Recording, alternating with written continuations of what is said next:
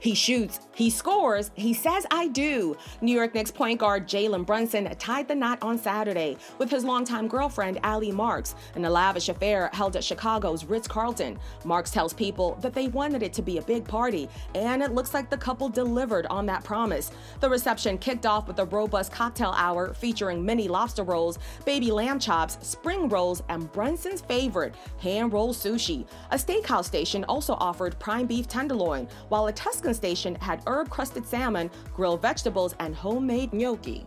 Wedding planner Carrie Zach shares with People that the couple wanted a vibe that was similar to a night out at one of their favorite spots, instead of a traditional wedding celebration. Another must for the pair, many bars and bartenders, so no guests had to wait in line to get a drink. Brunson says they ultimately wanted to bring all of their closest friends and family together in a city that means a lot to both of them, adding that it was, quote, emotional to see everyone important to us in the same room.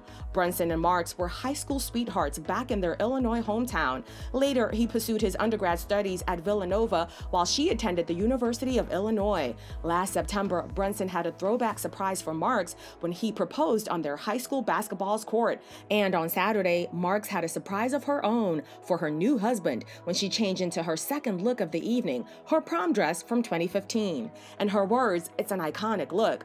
Now, Brunson tells People that he feels lucky to have Marks in his life, reflecting on how she has always been by his side. He adds that he's excited to celebrate this special milestone and is looking forward to finally calling Marks his wife.